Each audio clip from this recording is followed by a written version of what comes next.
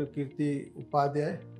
I have been trained at United States at Premier Institute, Yale University, and then I have been associated with Lilavati since 1996. We started the dialysis department in 96-97, and we have reached to a point that we are dialyzing almost 1,000 patients of dialysis per month, reaching about 12 to 15,000 dialysis per year.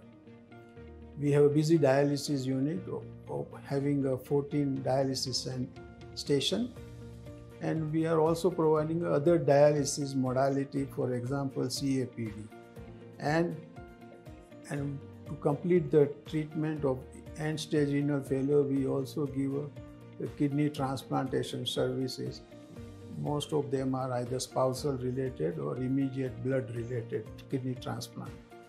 As far as the diagnostic tests are concerned, we do kidney biopsy, biochemistry, and the treatment, for example, plasma exchange, which involves an important and complicated way of removing the plasma and replacing with a non-diseased plasma to give them a cure or a treat for a complicated vasculopathy.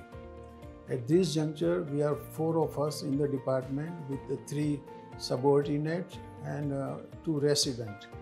We are happy to have a 24/7 day services of all the dialysis services, including a transplant, for example, a cadaver transplant, which can come any time of the day, including a Diwali day or a holy day, which we go ahead and do the transplantation. In this way, we are a complete service provider in renal diseases, and we are happy to have people come, and we have been given a good rating by the patients and the patient's relative for this department. Thank you.